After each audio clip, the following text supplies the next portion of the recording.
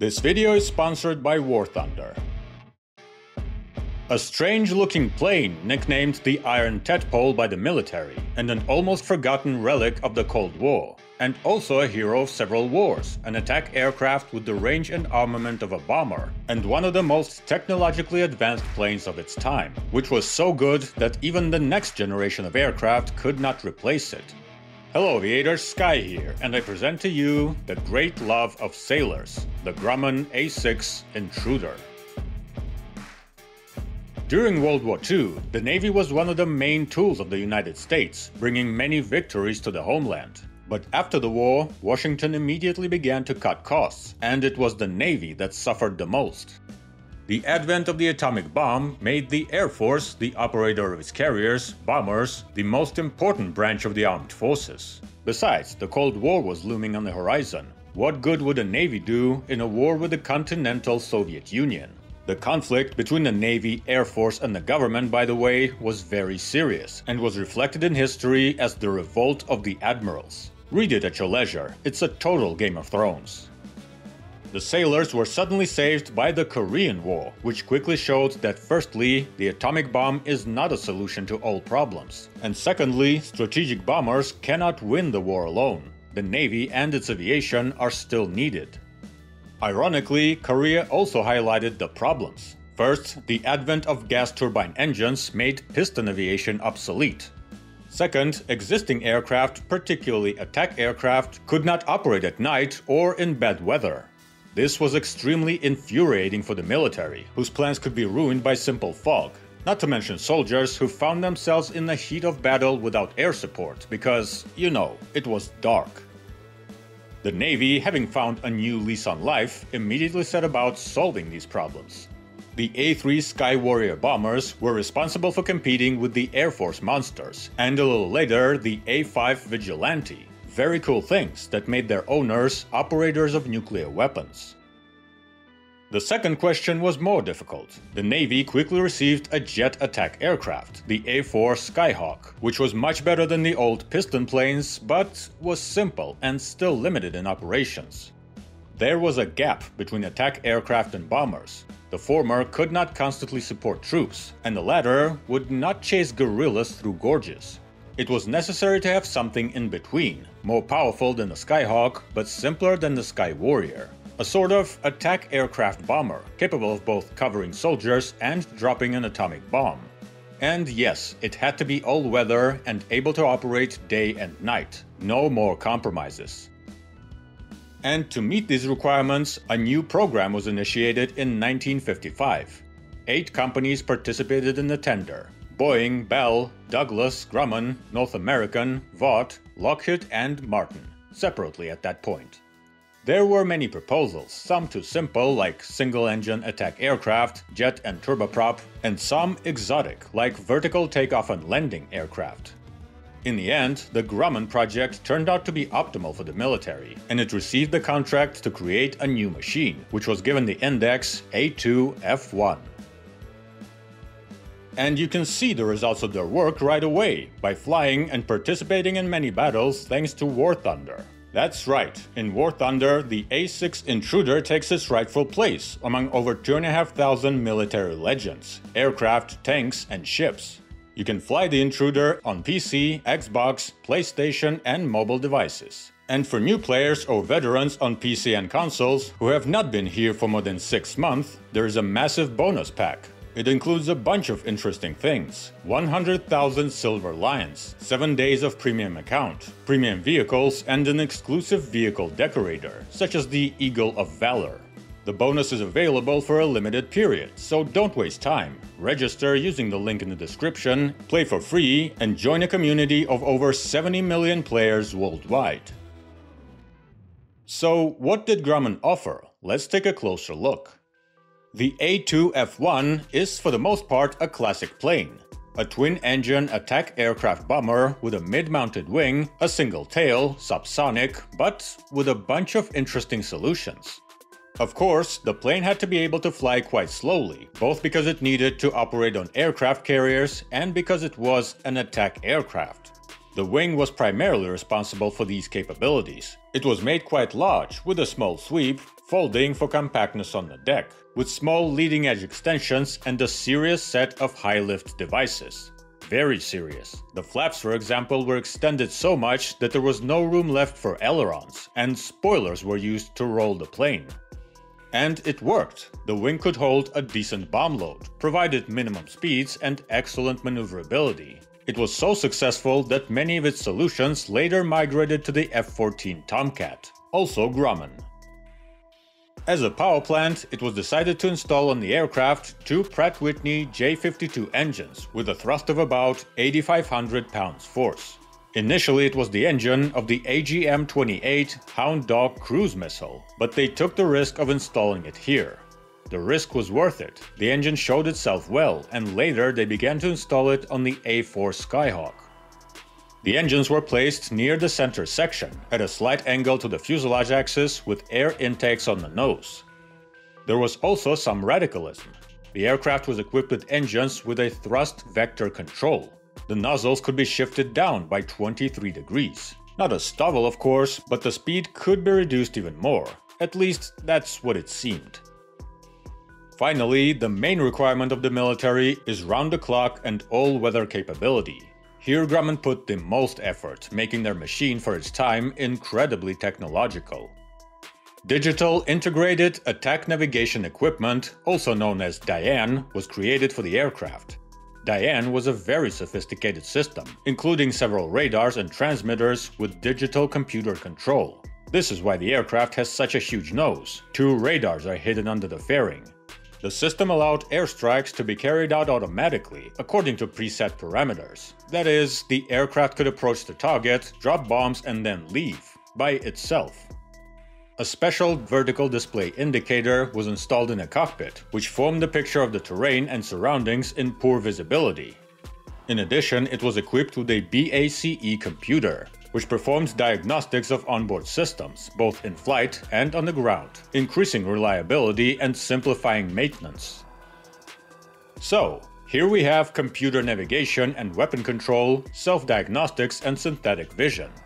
Synthetic vision. It's the early 1960s.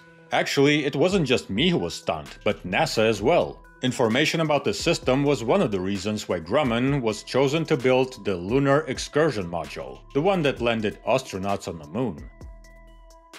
The control of all this beauty was entrusted to two crew members, who were seated next to each other in the cockpit, like on an F-111 or Su-24.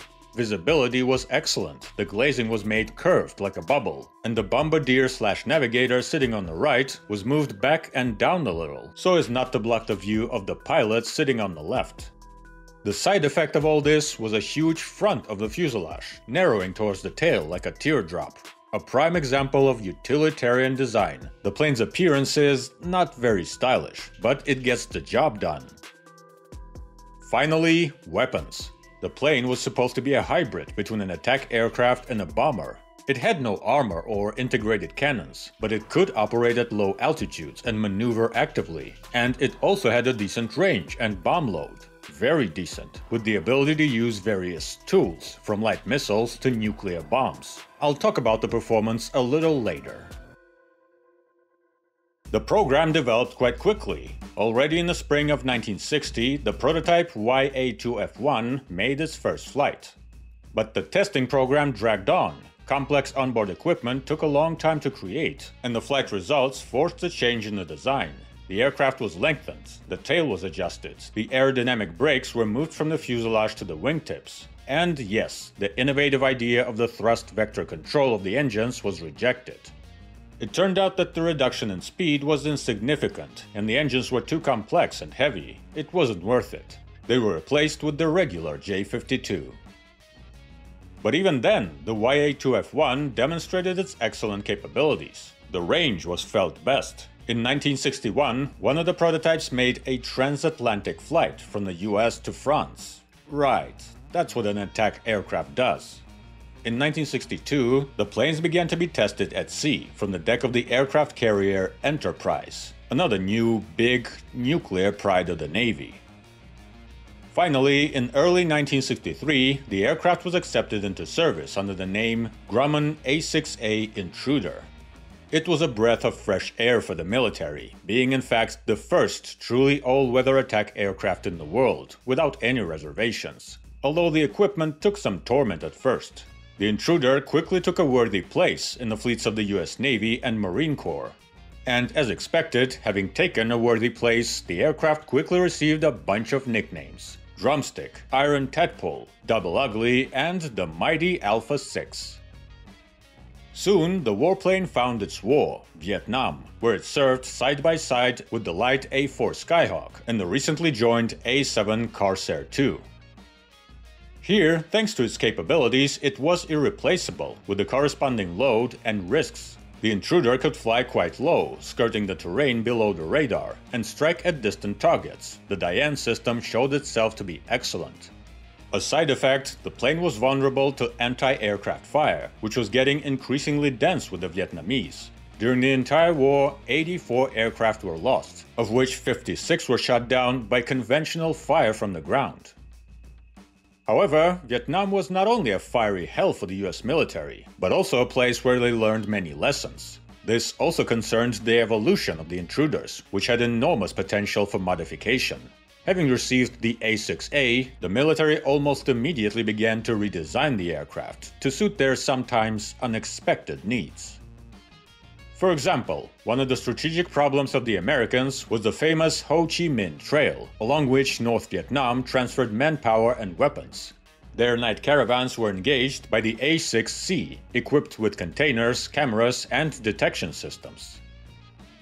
Then the Navy began retiring the Ka-3B, an aerial tanker based on the A-3 Sky Warrior. It was replaced by the Ka-6D, unarmed but effective in aerial refueling.